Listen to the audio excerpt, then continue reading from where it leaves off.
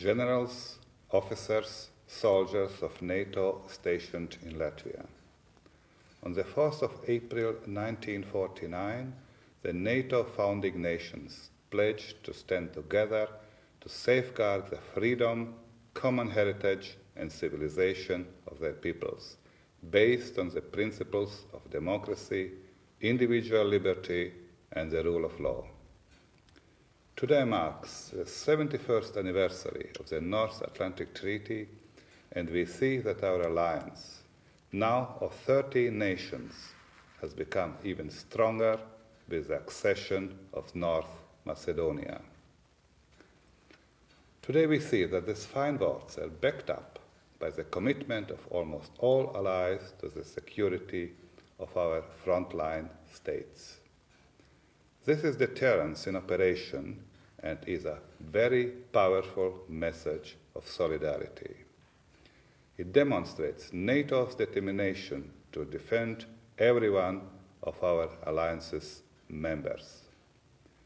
Therefore, I would like to thank all of the 19 allies who have sent soldiers to protect Latvia and our common peace.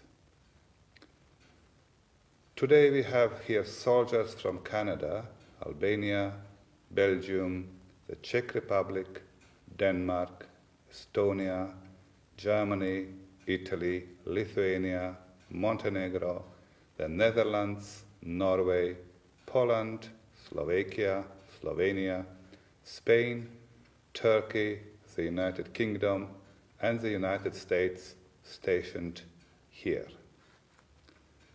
I understand that it must be very difficult for you to be away from your families and loved ones during this global pandemic, which is affecting each of our countries.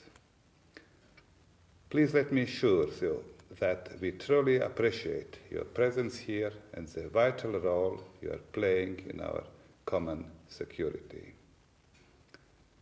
I wish you all a safe passage through this exceptional coronavirus period, and most of all, that your loved ones should stay safe while you are here, far away from them. On behalf of the Latvian nation, thank you and keep well.